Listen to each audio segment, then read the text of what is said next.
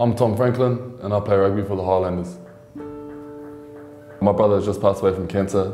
I've also lost my papa and my dad from cancer as well, and it's been really hard. This is my dad here.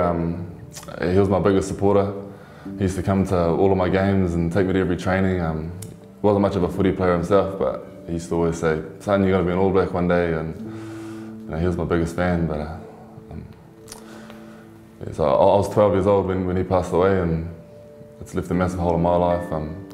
I wear a black armband for him every game I played since he passed, and the memory still lives on. So,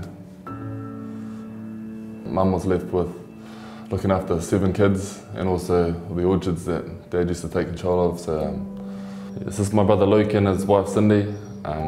They got 4 kids together, and this photo's taken when they came over to watch me play in Hong Kong one time. And he passed away in December last year. This is my papa. He was a World War II vet. He passed away from cancer when I was about 5 years old, and I wish I had a bit longer to get to know him.